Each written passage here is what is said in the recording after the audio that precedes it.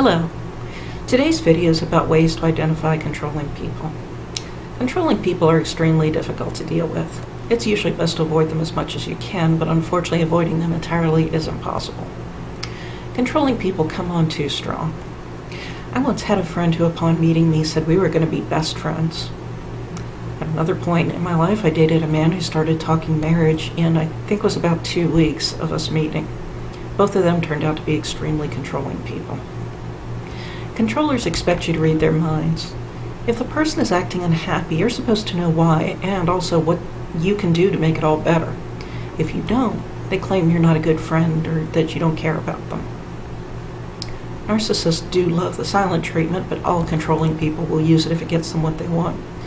The silent treatment means refusing to speak to you or acknowledge a problem rather than discuss it. Withdrawing their love is designed to make you feel as if you've done something terrible, whether you have or not, and also to make you want to make it up to them. It keeps you kind of emotionally off balance, and until you realize what's happening, it also keeps you working hard to make the person giving you the silent treatment happy with you again. Controlling people also talk around problems rather than addressing them.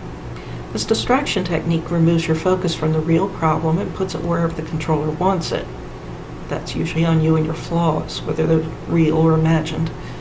Constant talking is another very useful tactic for controlling people.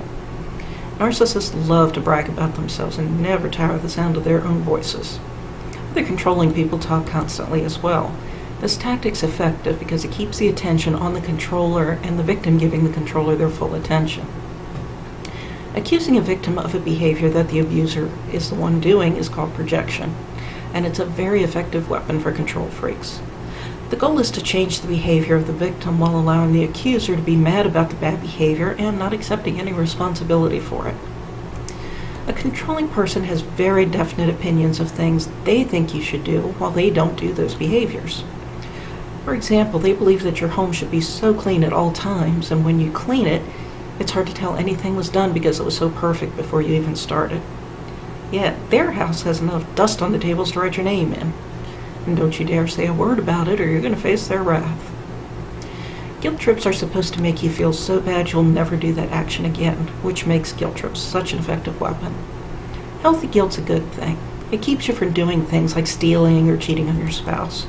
You know doing such things would make you utterly miserable and you avoid doing them. Guilt trips, however, are more about control and not necessarily about you doing something bad. Bullies often come across quite scary and intimidating, which is why bullying is another effective weapon of controlling people. The truth, however, is that they really are cowards. They try to make themselves look scary by acting intimidating so they'll get their way. If you refuse to be intimidated, that makes bullies stop their ridiculous behaviors. Urgency is also a common weapon of controlling people. By creating a false sense of urgency, it makes the victim feel that there's no time to think about things and she must act right now. Urgency eliminates the chance to consider the situation and evaluate choices. If a controlling person can make you feel you don't have time to think about the situations, you're going to give in and do what they want.